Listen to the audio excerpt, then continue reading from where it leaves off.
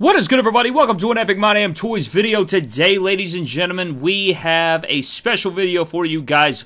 As you guys know, if you didn't know, just the other day it was announced by ToyNewsI.com or Toy News International and WrestleFig News on Twitter that AEW officially is getting action figures. We are getting action figures from AEW. A toy line has been announced, and they will be revealed at New York Toy Fair at the end of this month. Very, very big news coming in a couple weeks. And I figured, you know what, Brad? Well, since we know they're coming, since we know we don't know what they're going to be. We do know the two companies that are making it, Wicked Cool Toys and Jazzwares, are coming together to make them. And we don't know if they're going to be, you know, these little kid figures where they're like little gimmick figures, which wouldn't make sense to me. I feel like they're going to be pretty collectible, given the audience that watches AEW is in the higher, you know, age range. So hopefully that is the case here with these figures right here. But let's go ahead and get into it, guys. I figure why not just let's go ahead and make the first two waves. I am going to give you my own personal opinions on the first two waves and what we should get from AEW's first two waves of action figures.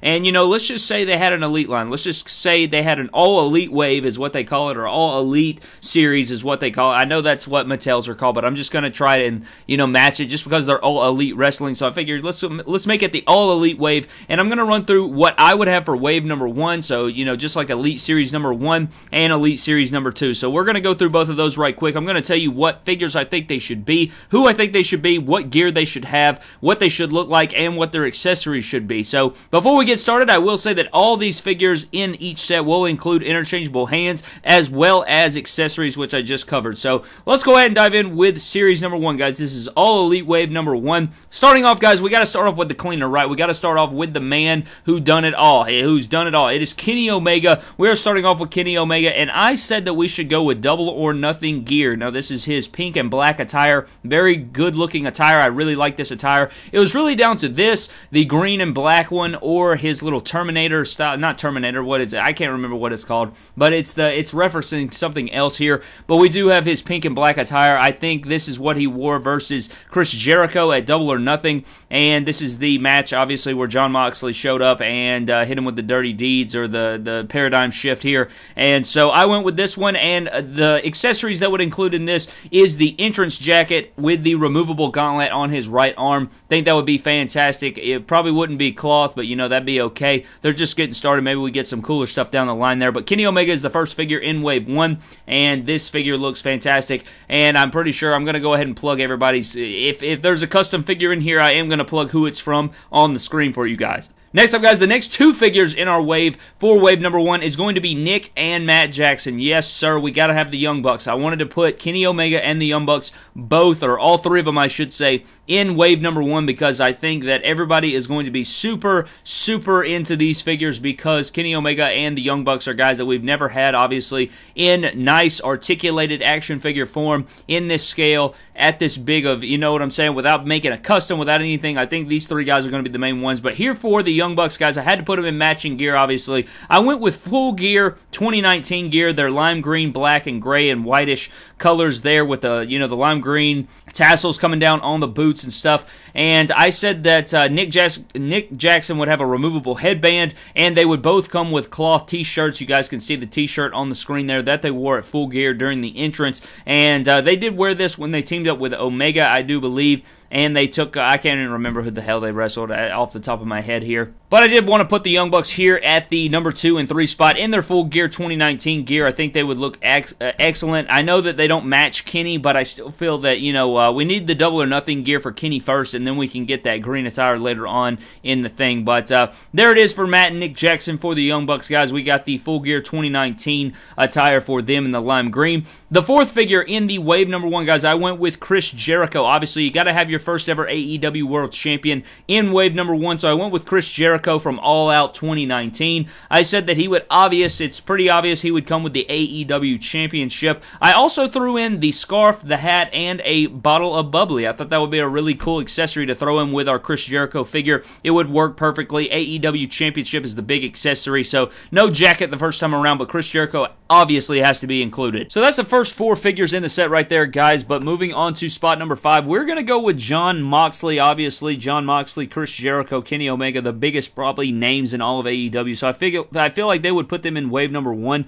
So Jon Moxley, it would obviously be his Double or Nothing 2019 attire, where he first showed up in AEW. He attacked Kenny Omega, hit him with the Paradigm Shift, and then threw him off of that stack of poker chips. And so what I'm thinking is he could either come with a few things. I think that a cloth vest with the Mox on the back, or a rubber vest with Mox on the back would be really sick.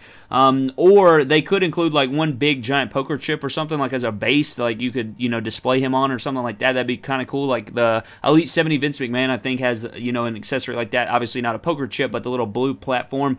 That they could do something like that, just to kind of commemorate the moment. Or they could give us a 2x4 with barbed wire, or a chair with barbed wire, or something like that. That would also be a really cool accessory. But we got to get the entrance vest, and the debut of Jon Moxley would obviously fit perfectly into that wave number 1 for AEW's first Elite series. And rounding out our first series, guys, is going to be Cody Rhodes, and it is going to be from the same event as Kenny and Jon Moxley. I'm going with Double or Nothing for the, I just think the moment, how big it was their first pay-per-view show, or first show as under the, the umbrella AEW. So I would have him with his weight belt, his entrance jacket, and a sledgehammer, because you guys know he entered with the sledgehammer, he broke the throne, and, he did the little symbolism, declared war on NXT or Triple H or whatever you want to call it. So sledgehammer accessory, the weight belt obviously to tie into the blue and gold, because that's basically part of his wrestling attire. And then you have the entrance jacket, which would probably be rubber, because that's a pretty freaking nice jacket. He was looking like George Washington out there. So Cody Rhodes in the Double or Nothing attire would round out the All Elite wave number 1. That is a really sick wave. If they went with that exact thing right there, I don't think you could ask for anything better. So Kenny Omega, the Young Bucks, Nick and Matt Jackson, Chris Jericho, Jon Moxley, and Cody Rhodes is wave number 1. Let me know if you would change anything about wave number 1. Now let's get into wave number 2, guys. Starting off our wave number 2, I'm going to go with Adam Hangman Page. I would go with his attire versus Jericho. I don't think he changes his attire around that much, but his accessories would obviously be his entrance vest and his noose accessory that he always wears during the entrance right there. Maybe a bandana, maybe the Cracker Barrel, maybe, I don't know, or maybe just a regular barrel accessory would be perfect to go with that, maybe. But Adam Hangman Page has to be in wave number 2, just because Elite 1 is so stacked. I feel like you got to plug in Adam Hangman Page, another rising star in AEW, would have to fit perfectly in wave number 2. Moving on to the next figure in wave 2 is going to be Pac. Now, Pac is a pretty regular figure. You guys will see the little render image that we got from Mattel. It's basically the exact same figure / attire that we were going to get from Mattel, but they ended up going with the gold for the Elite 55 Neville. This one's the same, except there's no Neville logo. Obviously, he's wearing the exact same trunks. He's wearing the exact same attire, and, he's just a little bastard. That's what he does. So he's got the all-black attire, no Neville logo. I said he could come with like a steel chair with AEW's logo on it, just because he doesn't really wear any entrance gear. He doesn't really wear shirts. He just comes to the ring, kicks ass, and that's pretty much what he's about. Maybe a flight stand and a steel chair, or maybe just a flight stand. I don't know. I'm just kind of thinking outside the box, but Pac would definitely have to go in wave number 2 for the AEW Elite Series. Moving on to spot number 3 in wave 2, guys, is going to be MJF. MJF is obviously another rising star, so both of these waves are completely packed out with great stars, so I thought I had to plug in MJF. He's really, he's not like Cody Rhodes or Jericho or Moxley. He is AEW homegrown talent right here, and so MJF would fit perfectly in wave number 2. For his accessories, I think I would include a microphone, because he never shuts the hell up. You got a scarf, and I would go with his pink attire or his scarf attire, the attire that matches his scarf. I like both of those attires the most, so that would be really cool. You'd have his little smirk face for his head sculpt. I think that'd be a really strong figure right there. So MJF would be the third figure in wave number 2. Moving on to figure number 4 for wave 2 is going to be Darby Allin. Now, everybody's a huge fan of Darby Allin. If you've ever seen him wrestle, really good guy. He wears the same attire pretty much every time. You'd have the half skull face paint. For accessories, I would include a skateboard and a cloth black coat. I think that would be perfect for Darby Allin. I think this would be a fantastic figure, and so I've seen plenty of great customs out there, so this would be a figure that I think they would knock out of the park. And just thinking about these waves actually coming to fruition, knowing that we're going to be getting some of these guys in, in just a couple weeks, we're going to see these figures in the flesh, and we don't know if they're going to be, Elite Articulate. We don't know how accurate they're going to be to the Mattel, style. They could be little farting whole figures. They could be like little pieces of shit that nobody wants. So hopefully that's not the case. But just imagining these figures in full, scale with our Mattel figures is really exciting to think about. But Darby Allin would be my number 4 pick. You got the skateboard and you got the cloth black coat. Number 5 in this set is going to be Joey Janela. Now, this is a spot that I think you could plug in a lot of guys. Me personally, I'd probably plug in Luchasaurus just because I love Luchasaurus so much. But I put in Joey Janela, pretty big fan favorite. Orange Cassidy could go right here. Jimmy Havoc.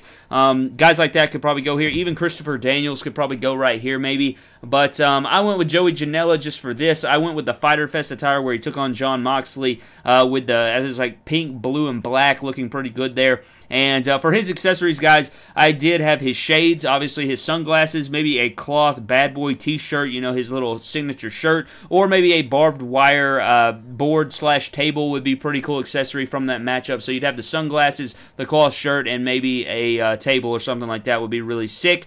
So Joey Janela would round out the 5th figure in our series of wave number 2. And finally, to finalize wave number 1 and number 2, I'm going with a women's figure, and I am going...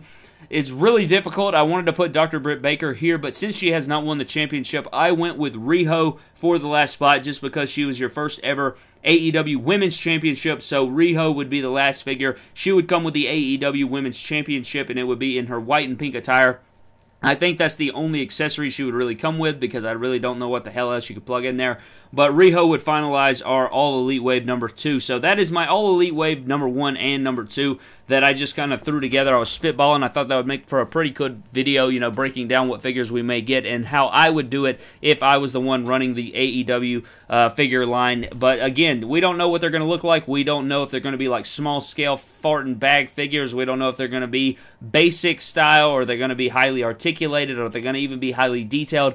We don't freaking know, but if they're going to be anything like Elite figures, this is what I would want them to book it as, and they may have 5 in a wave, they may have 7 in a wave. Who knows what the future holds? We will know a lot more once it gets to New York Toy Fair coming in a couple weeks. So that is going to do it for today's video, guys. Thank you so very much for watching. I hope you guys did enjoy my All Elite Waves 1 and 2. If you guys have any suggestions, anything you would change, attires, waves, guys you would take out, guys you would put into the waves, please let me know down in the comment section below. But that is going to do it for today's video, guys. Thank you so very much for watching. Subscribe to the channel for more epic WWE and WWE action, epic AEW action figure videos.